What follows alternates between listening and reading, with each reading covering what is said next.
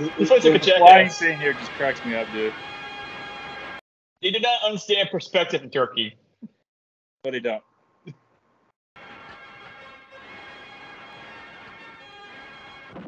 He's just gonna barge into this obviously abandoned warehouse. Yes. See these people. Like, oh, let's attack them one at a time, and let's scare them off. You gotta remember, in Turkey, Turkish Superman's only weakness is raw meat. I thought it was pig meat. Any kind of raw meat. Look at that. Wow. That connects. None of these That was. punches. This is the most terribly choreographed punches. Oh in the wow, beat. he caught a fake bullet. Yeah. Good job, Superman. This is the most terribly choreographed fight scene in a B movie I've ever seen, dude. Again, Turkish Superman. Look at this guy. Like, he did not have found like a, any less of a physically imposing. Bump on the forehead. Bonked him. Big knife. These are really good practical effects. Oh wow. I mean, look at this dude. He's a screen beam. He's staring. Punches. Staring. His superpower is staring. Look, bring it around to Rosie. That's Superman's power here in Turkey. Bob, no mere mortal should be able to do that to Superman. Yeah, I mean, Warren is just not duped by his ring around the Rosie powers. Okay, now he's flying like a jackass at the end to kill another person. I like this concept here. He's flying, right?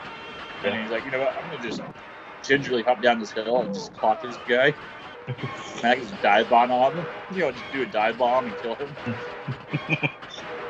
That's right. Gingerly take my time carefully. Yeah. Flop down this hill. Turkish Superman is giving his opponent a fair chance. This guy's like, oh fuck, what do I do now? I love how some of these punches connect. Now he's in ancient Rome of all places. Oh look, it is Turkish Dr. Phil and Turkish Lotus Lane. Yeah. Oh no. Oh. See, in Turkey, Lex Luthor is Dr. Phil. Again, that works well in the grow house. Let's do it again. Yeah, like that's worked so well with everybody before me. Surely it will work for me, no issues.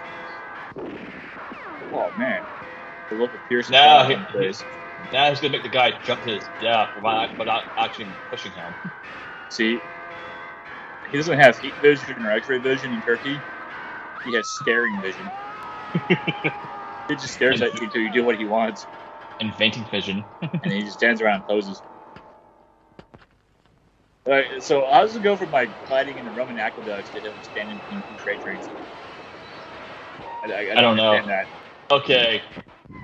Okay, the one train stopped dead on its tracks before the other one did. This is. I would hope so. I feel like there's no practical effect that can make this screen beam look like he's pushing back a freight locomotive. Yeah, you have to time that correctly, or your trains are going to collide. Dude, look at this logo. It's run by a kid. Films.